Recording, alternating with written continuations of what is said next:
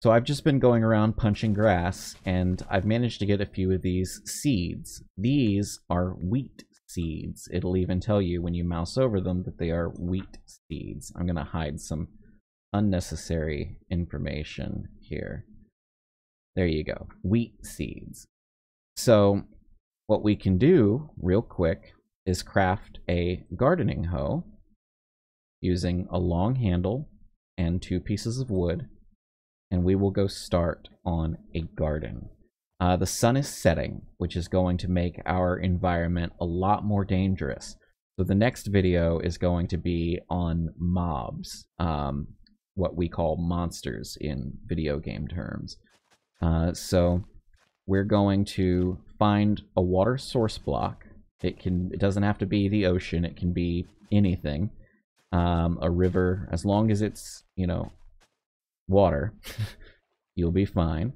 And we're going to right-click with our tool to use it. By right-clicking with our tool, we will be placing down farmland by tilling up the soil.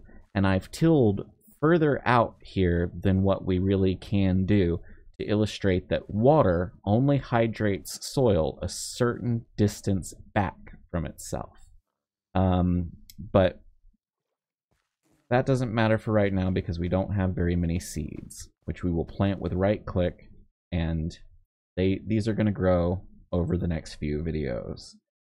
When they are fully grown, and in fact we're going to just cheat and give ourselves some bone meal here, so that you can see what these look like. You're not going to have access to those cheating things, so don't stress yourself about it.